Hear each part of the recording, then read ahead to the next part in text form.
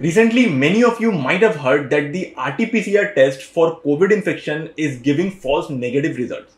Means the person is suffering from infection, showing all signs and symptoms of the infection, yet his RT-PCR test says that he is not suffering from any infection. Is the PCR test reliable?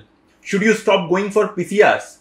In this video, I am going to be discussing A. Why is this happening? That a COVID positive person is showing false negative PCR test. And B, if this is happening to you, your family member or anyone you know, what is it that you can do? And we are starting right now.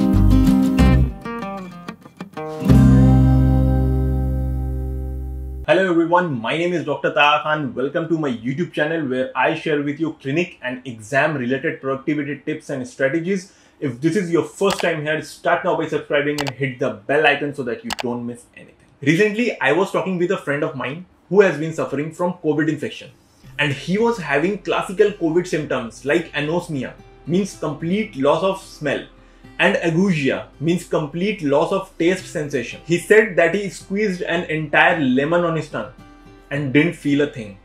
Of course, there was fever and few other throat ailments as well. But the interesting thing that struck me was his RT-PCR test was negative, and his doctor had advised him that the test might come again positive if tested after few days, after 3 to 4 days. So I began to wonder why, in spite of showing all signs of COVID, his PCR test is negative. Now, I have heard this on a number of occasions earlier as well, that a person is showing all symptoms of COVID, yet his RT-PCR test is negative. But hearing this from such a close friend really got me interested into the subject. I mean, what is the mystery behind this? Is it all about the money-making business? Or the doctors have come up with some new startup which I am not a part of? So I started searching. The RT-PCR, which is the reverse transcription polymerase chain reaction test, have been the most sought after test for COVID-19 infection since the beginning of pandemic in India. Many specialists consider it to be the most effective test to detect COVID-19 virus in human cell.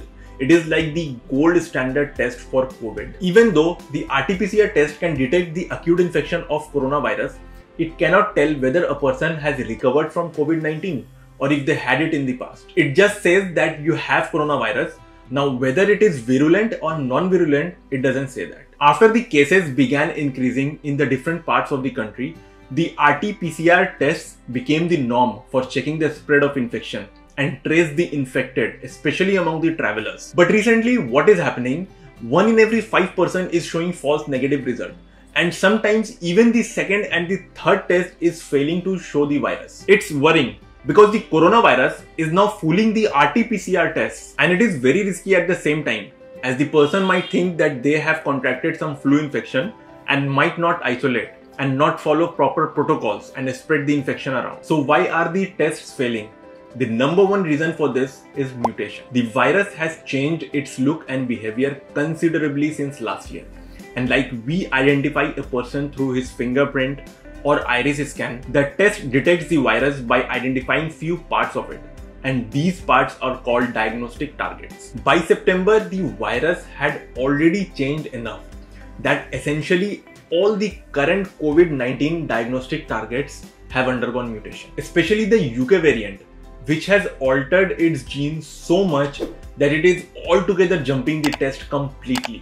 So you have to be very careful. The second reason that I could think of is that the PCR diagnostic test reagents were designed based on early clinical specimens, and these reagents are unable to detect the newly mutated virus. The RT-PCR kits were built much earlier, and a lot of them have not been updated to the latest variants of COVID in the country, and thus are showing false negative results. A lot of cities and testing facilities are still using the old kit because of shortage of the new kits. Thirdly, the virus load in your body may be very low, and that might be the reason why it is not getting reflected in your test. Now, don't get confused. The virus load is sufficient to cause you the symptoms, but not sufficient enough to get detected in the test. So if you are having symptoms, then a negative test doesn't rule out the very high possibility that you have the infection. And it is better to be safe than to be ignorant. Number 4, the testing load in our country is so high that the testing quality is getting compromised. You must have heard in the news that a gardener in a hospital was sent to collect samples from the patients because there was simply no one available. The healthcare infrastructure in our country has fallen to bits and pieces that we are forced to use untrained professionals and even laymen for carrying out professional tasks. This leads to inappropriate samples, and obviously these samples will give false negative results. Also, there has been issues of sample contamination, where the sample did not reach the lab in its true virulence and have shown negative results. These are the top reasons that I believe to be causing false negative results in the tests. The important question is, if you are facing this, if you are having symptoms of COVID, especially symptoms emerging out of the new variants, and you are still testing negative, what should you do? First thing, if you have come in contact with anyone who has been tested positive, isolate yourself immediately. See if you are developing COVID symptoms.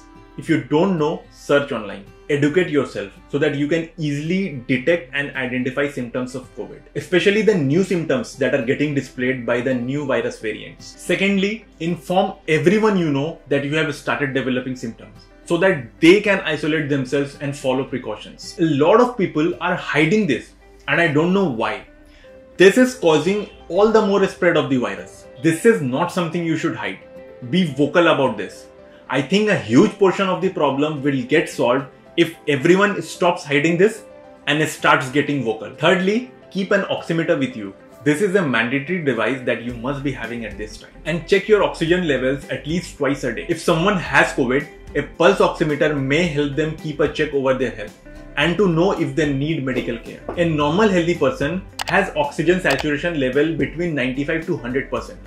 There are certain situations where 90 to 95% oxygen saturation is also considered to be normal, but let's not go into that. For now, let us assume that 95 to 100 is normal and anything below 95 should be a concern. So if you see your oxygen saturation level going below 95 on 2 occasions, you need to consult a doctor. Fourth, if your oxygen saturation level is normal, your RT-PCR test is also negative, but the symptoms are still there, repeat your RT-PCR test in the next 3 to 4 days. If it is again negative, then I would suggest you to go for a CT scan. Obviously, consult your doctor before going for a CT. Because in the new virus strain, the lung patches are getting visible in the first week itself, as compared to the last virus strain where the lung patches were visible by the 8th or the 10th day. Additionally, you can also get few inflammatory tests done, like the CRP, which gives an idea about what's going inside your body, whether there is any inflammatory reaction going on. So these were the things that I wanted to speak today in the video.